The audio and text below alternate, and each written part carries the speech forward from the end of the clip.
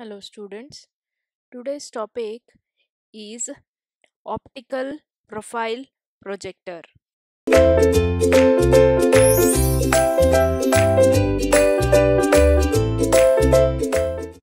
So an optical profile projector is a versatile comparator which is used for inspection purpose.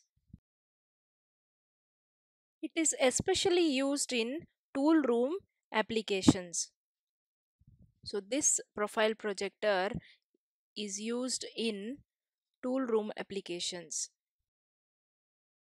This profile projector will project a two-dimensional magnified image of the workpiece onto the viewing screen to facilitate measurement. So it is using the optical principle and it is projecting the image on the screen from which we have to measure the workpiece or the dimensions of the workpiece. So there are three main components in this profile projector. So the projector itself comprising a light source, a set of lens which is housed inside an enclosure, and the work table to hold the workpiece in place. And there is a transparent screen with or without a chart gauge for comparison or measurement of parts. So the projector will be having a light source and a set of lens. This is the first part. The second part is the work table to hold the workpiece in place. The third one is the transparent screen which may have a chart gauge or it can be without the chart gauge for comparison or measurement of the parts. Now, from this figure, we can see the construction of this profile projector. It has various parts. So here you can see this is the workpiece, and this workpiece which has to be inspected is mounted on a table such that it is in line with the light beam coming from the light source. So lamp or the light source. So this workpiece must be placed such that it is in line. So here we can see the light is passing on this workpiece. It must be in line with the light beam which is coming from this lamp or light source. So the table on which this workpiece is mounted, it may be stationary or it may be movable. So in most projectors, the table can be moved in two mutually perpendicular directions in the horizontal plane. So the workpiece must be mounted on a table which may be either stationary or it may be movable. But mostly this table on which the workpiece is mounted has to be movable in two mutually perpendicular directions in the horizontal plane. The light beam which is originating from this lamp is condensed by the condensing lens and then it falls on this workpiece. So we can see that lamp is the light source and there is a condensing lens which is present in this projection unit, and the light from this lamp passes through this condensing lens which will condense the light beam and then it is made to fall on the workpiece. After the light falls on this workpiece, the image of the workpiece is carried by the light beam and which passes through the projection lens. So there is a projection lens here. After the light beam falls on this workpiece, there will be an image formed and that image is passed on to the projecting lens. Now the work of this projection lens is to magnify the image which falls on a highly polished mirror which is kept at an angle. So after the image is formed, then it passes through the projection lens. The work of this projection lens will be to magnify the image, and then it will reflect the image on this mirror which is at an angle. So this mirror is a highly polished mirror. From the mirror, the image is reflected on a transparent screen.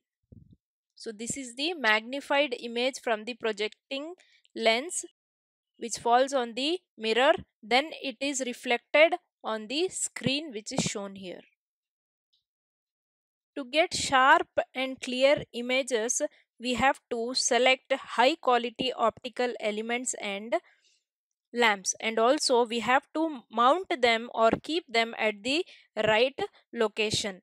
So this will ensure accuracy in the measurement.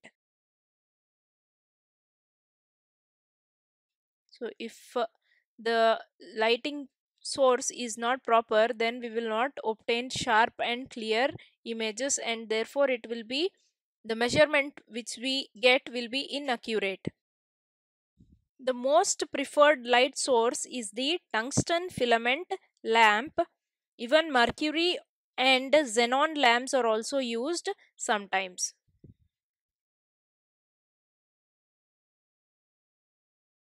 For more accurate and sharp images to be obtained, an achromatic collimator lens may be placed in the path of the light which is coming from the lamp. So here, before we send it to the projection lens, we make this light, that is the light from the, or the light beam from the lamp, to pass through a collimator lens.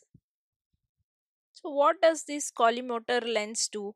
It will reorient the light rays into a parallel beam which is large enough in diameter to provide full coverage of the workpiece. So before we pass the light or make the light to fall on this workpiece, we will pass it through the collimator lens, which will reorient the light rays into a parallel beam of light coming from the parallel beam of light which is large enough in diameter to cover the full workpiece. So this collimated beam of light will pass through the area of the workpiece in position on the work table.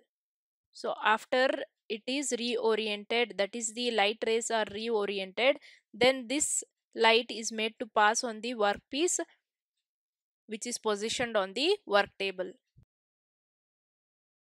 So now getting into the applications of this profile projector. The first one, it is used in the inspection of elements of gears and screws. Second application is measurement of pitch circle diameter of holes located on the components. So this profile projector can measure the pitch circle diameter of holes which are already located on the components. The third application is, so it can measure unusual profiles on the components like involute profile, cycloidal profile, which are very difficult to be measured by any other means. So the difficult or unusual profiles on the components can be measured with the help of this profile projector. Measurement of tool wear. How this measurement is done? The drawing of the tool to scale is made on a tracing sheet. The tracing sheet will be clamped on the screen. Now the used tool is fixed on the table and the image is projected to the required magnification. By using a pencil, we can easily trace the actual profile of the tool onto the tracing sheet. So this image will be superimposed on the actual drawing. That is how we will measure the tool wear. So the first drawing of the tool which is used for the measurement is traced on a tracing sheet. Then the tool which is weared or which is already undergone wear is magnified with the help of this profile projector, and then by using the pencil we will trace the actual profile of the tool on the tracing sheet. So when we superimpose these two images, we will be able to find the tool wear. This is how we will measure the tool wear with the help of this profile projector. So this is all about the profile projector.